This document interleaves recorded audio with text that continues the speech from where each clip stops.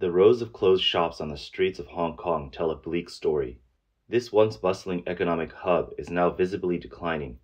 Before the pandemic, these commercial areas were packed with people.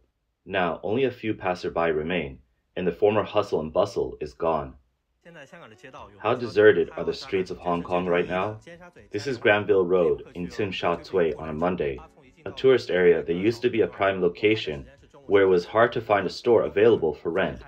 Today, I'm going to show you how many shops have closed down. I filmed this around 12 noon, which is typically when most stores are open, so the chance of them being closed is quite low.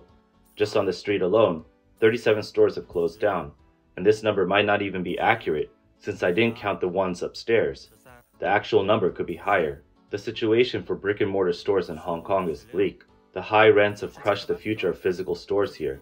Apart from a few tourist areas that still get some decent foot traffic, other places are barely seeing any customers. The iconic neon signs of Hong Kong are almost all gone. In just a few years, Hong Kong has changed so much that I barely recognize it. Even on weekends, Lang Kwai Fong is nearly empty, except for a few foreign customers, and this is in the central tourist area. It's even worse in residential areas of Shuang Wang. Hong Kong's economy might really be in trouble. After years of political reforms by the Chinese government and the impact of the COVID-19 pandemic, many believe Hong Kong's economy would recover this year. However, recent data from S&P Global Ratings shows otherwise. In May, Hong Kong's Purchasing Managers Index dropped to 49.2. This marks the third month in a row that it has stayed below the critical 50-point mark. This suggests that business expectations remain grim, dealing another blow to the economy.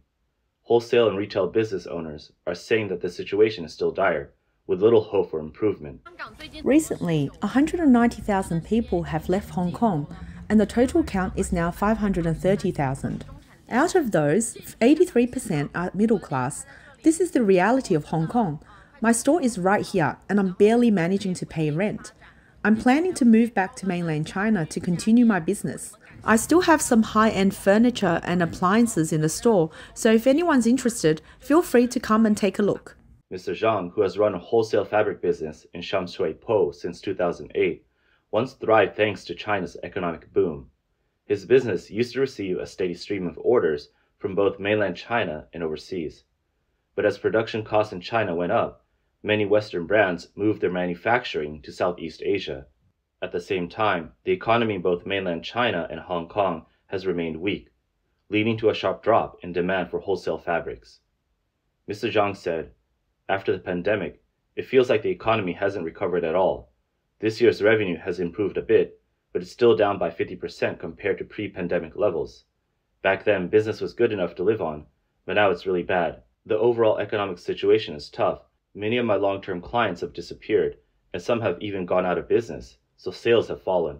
He also mentioned that poor sales have made him more cautious when buying new stock, leading him to cut his purchases by half. Many fabric wholesalers are in the same position, which has significantly impacted the entire supply chain. The fabric wholesale industry is struggling, and the garment wholesale industry isn't doing any better. Mr. Lee, who has been in the denim wholesale business in Hong Kong for over 40 years, is facing a crisis he's never seen before. Mr. Lee said, "Before the pandemic, we could export a whole container of goods on busy days. Now we can't even sell 10 pairs of jeans a day. This is mainly due to changes in lifestyle and shopping habits. When the economy is bad, people prioritize food and housing. If those needs aren't met, how can they afford new clothes? Besides, people in Hong Kong already own plenty of jeans. In tough times, why would they buy more? The local market in Hong Kong is sluggish, and the export trade isn't faring any better." In April, the Hong Kong government reported that total exports reached nearly 379 billion Hong Kong dollars, a 3.7% increase compared to April 2023, adding almost 40 billion Hong Kong dollars from last year. However, this figure still represents a drop of more than 50 billion Hong Kong dollars compared to March 2023, when exports were 384 billion Hong Kong dollars. Based on trends from previous years and the historically low export figures during the April to August slow season, it's unlikely that the export trade will see significant improvement in the coming months. Mr. Lee explained, "There's almost no export business left. In the past, Hong Kong's garment industry held a significant global position, but now it's become a sunset industry. Foreign buyers used to come to Hong Kong to source goods, but now they don't need to. They have factories all over the world, which makes it cheaper for them to source products elsewhere. Hong Kong has lost its advantage. As China's status as a world factory weakens, Hong Kong's wholesale and export industries are also declining. The retail sector faces an even bleaker future. Instead of bouncing back after the pandemic, Hong Kong's retail industry has suffered further, impacted by high rents, rising wages, and the full reopening of borders. The reopening of borders has also led many Hong Kong residents to shop abroad during weekends or holidays. Some have even emigrated, leaving the local market behind. As a result, the retail sector is performing worse than it did during the pandemic. Public data from the Hong Kong government shows that in April, retail sales fell to 29.6 billion Hong Kong dollars, marking the first time since 2023 that this figure dropped below 30 billion Hong Kong dollars. Both the retail sales value and volume indices saw their lowest year-on-year declines, with rates of negative 14.7% and negative 16.5% respectively. Mr. Chen, who opened a toy boutique in a busy area of Kowloon with friends during the pandemic in 2021, initially did well.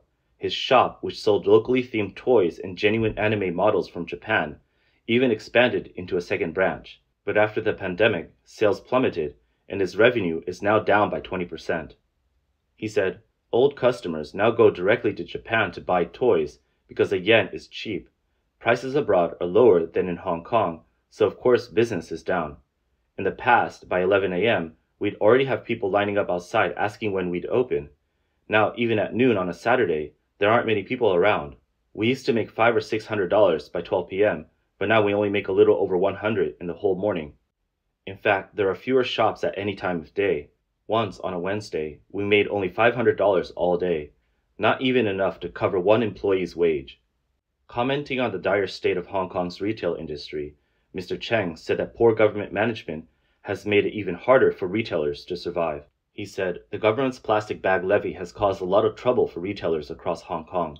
We've had to spend more on new packaging bags, which has significantly increased costs. Plastic bags printed with our store name used to be a great way to advertise, but now the government requires us to use their bags, which reduces the promotional effect. If the government would stop causing so much hassle, store owners in Hong Kong could save themselves. Unfortunately, this government is no longer what it once was." Hong Kong's real estate and financial sectors have also been affected by China's economic downturn. The wave of mortgage defaults in mainland China is now showing up in Hong Kong, and the continued collapse of Chinese banks is impacting the city's banking sector. Mortgage defaults in mainland China are increasing, and similar trends are being seen among Hong Kong homeowners. In August, the number of foreclosed homes in Hong Kong rose to 344, breaking the record of 316 set during the 2008 financial crisis. This marks a 30% increase from the same period last year, with the total value of these properties reaching 3.5 billion Hong Kong dollars. Out of these foreclosures, 251 are residential properties, accounting for 80% of the total. Over 40% of these homes were financed by financial companies, and there is a significant increase in high-interest second mortgages. Louis Chan, vice chairman of the Asia-Pacific Central Line Property Agency, believes this is due to the government lifting property cooling measures at the end of February. While the market initially rebounded, the effect quickly wore off, and the number of foreclosed homes began to rise again. With slow economic recovery and no interest rate cuts in sight, this trend is expected to continue. The lifting of cooling measures hasn't had much impact because the real issue is low consumer confidence. This can't be fixed by political policies alone. What's needed are economic policies that benefit the public, but the Hong Kong government, under the CCP, seems unwilling to provide them. China's debt problem is also fueling the wave of bank failures. Robin Harding, a Financial Times columnist, noted that People's Bank of China has taken a different approach compared to other central banks. While other banks have been easing monetary policy, China's central bank has pushed up long-term government bond yields and publicly criticized some rural banks for buying government bonds. However, due to the sluggish stock, real estate, credit, and deposit markets, government bonds have become the preferred investment for many. This is a sign that China's bond market is issuing urgent deflation warnings. The number of financial institutions in China has significantly decreased in recent years, dropping from a peak of 4,607 in 2019 to 4,490 in 2023, a reduction of 117. This year alone, at least 50 small and medium-sized banks have dissolved. These include Bank of Dongguan, which was approved in July to acquire Dongguan Chang'an Village Bank and set up new branches. On June 20th, Dongguan Bank also merged with two other village banks, and Liaoning Rural Commercial Bank merged 36 rural small and medium-sized banks on the same day. Meanwhile, the Chinese government reported that the national non-performing loan ratio for the second quarter of 2024 was 1.56%, down by 0.03 percentage points from 2023. Despite this slight improvement, depositors in some rural banks, such as those in Hebei, have struggled to withdraw funds since 2022.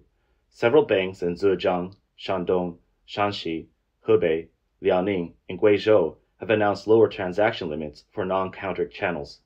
Other banks, including the Bank of China and Huaxia Bank, have also made similar adjustments.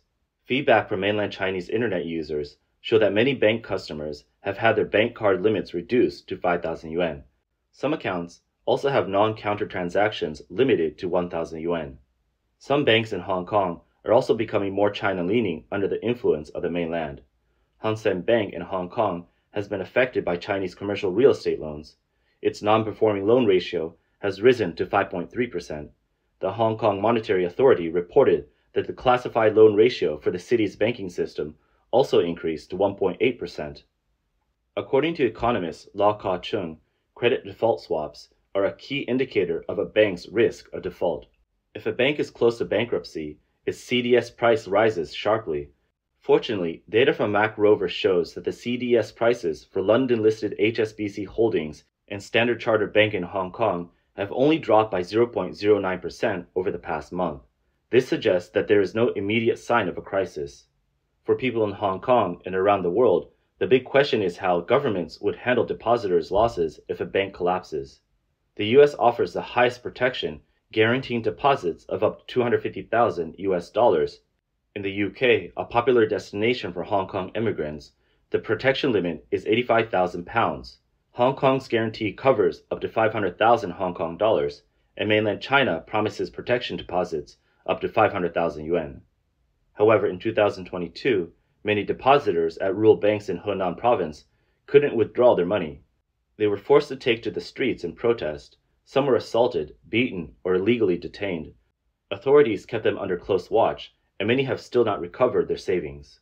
In contrast, when the Silicon Valley Bank in the United States collapsed in March 2023, the Federal Deposit Insurance Corporation announced that all depositors, insured and uninsured, would get their money back.